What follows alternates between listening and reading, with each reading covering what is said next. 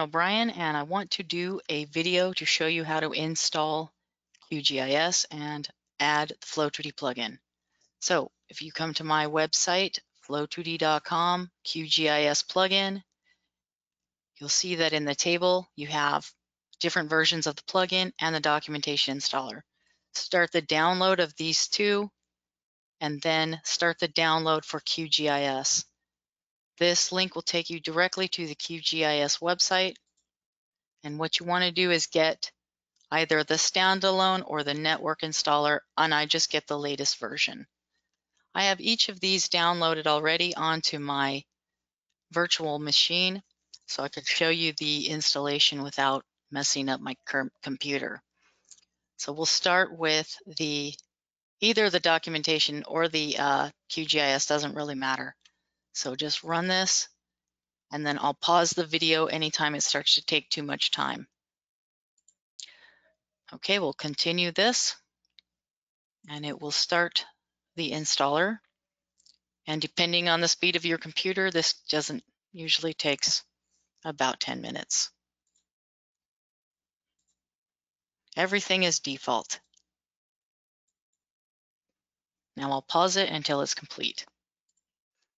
Once the process is complete, click Finish, and you should see that you have a new folder on your desktop where you can access the QGIS desktop version.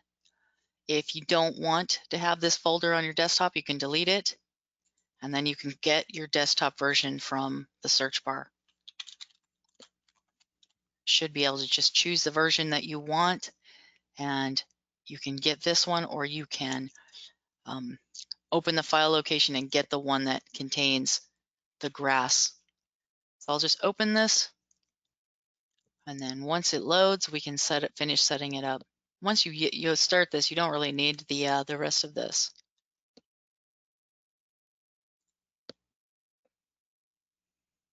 I'll pause the video until it comes back on.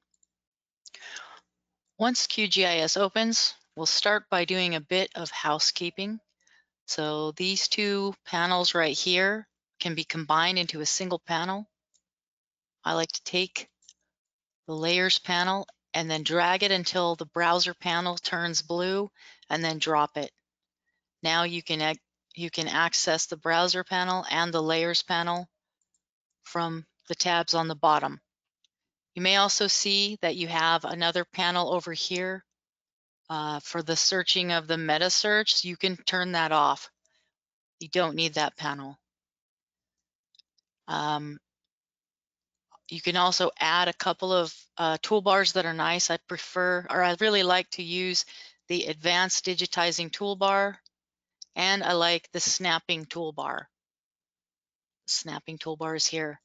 So you can also manage the location of these. You can see my Select toolbar is now on the bottom, and my Start Digitizing toolbar is here. Those two operations kind of go together. So if you want to put your layer select toolbar right next to your digitizing toolbar, that's kind of a nice way to do that. Now we can add the FLO-2D plugin. So the plugin manager is here in the plugin menu. Click it and manage the plugins, and then we need to add FLO-2D. So FLO-2D is zipped. If I click install from zip and then navigate using the navigation bar or navigation button to the location where the plugin is installed, click the zipped plugin, don't extract it, just click on it and click open, and then click install. You'll need to allow it to go through the security warning, and it's installing right now. Doesn't take very long to install the plugin. First time takes a bit longer. Subsequent installations are going much faster. As soon as you have it installed, you can see that here's your FLO-2D plugin or your FLO-2D toolbar. And if it ever disappears, you can come back in here and check it. And if you need to change or update or change the FLO-2D plugin that you're using, you follow the exact same process and navigate to the updated or old plugin, and you can update or revert to plugins using the exact same tool. Now I want to go to my regular desktop and get out of the virtual machine for a minute because I have to show two more plugins, but they're going to be online. So the next two plugins are the Quick Map Services that adds Google Docs to your map, or Google Maps to your map space, and the profile tool, and also the first aid. So if you go plugins, manage and install, you can see that I have these. See here, first aid, I have first aid, Quick Map Services, and the profile tool. You'll also see here your processing tool is loaded. So if your processing toolbar ever disappears, you can get it back here. All right, if you go all, and then in the search, we'll start with profile tool.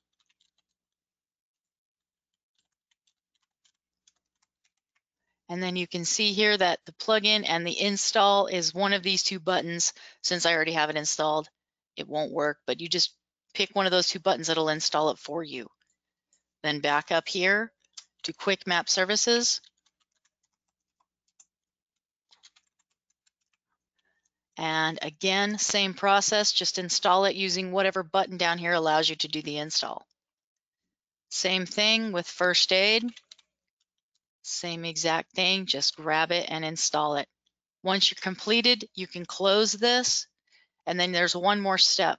On the Quick Map Services, you click it, and you're not going to see everything here the first time you install it. Go to Settings, and more services, and Get Contributed Pack. And then once the contributed pack is loaded, click Save. You have to have an internet connection to do those things. Back to the virtual machine, the next step would be to install the documentation installer. I don't know if this is going to work or not because I don't have Flow2D installed, but let's just see what it does. So I'll run it, but it's set up, I believe it's going to run silently, so I will probably pause the video. Yeah, it looks like it's running silently, so I'll pause the video until it's complete.